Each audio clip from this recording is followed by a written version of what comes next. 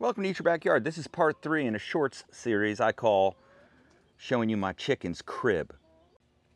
Or we're just walking around in my chicken's pen. Anyway, look at the kind of stuff we got growing in here. Can you believe it? A cardboard plant. It's actually doing very, very well. Interesting thing about the cardboard plant is they actually get kind of like spikes on them, but chickens don't seem to mind it. They love to actually go under it. This has been a great, great choice for a subtropical chicken pen.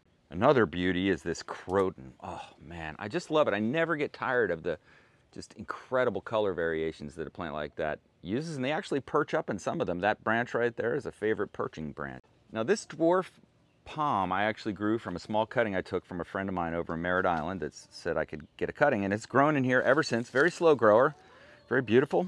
Seems to also do quite well, and it falls into the category of things that the chicks don't necessarily want to eat, right, Chickie? And that's best in the chicken pen.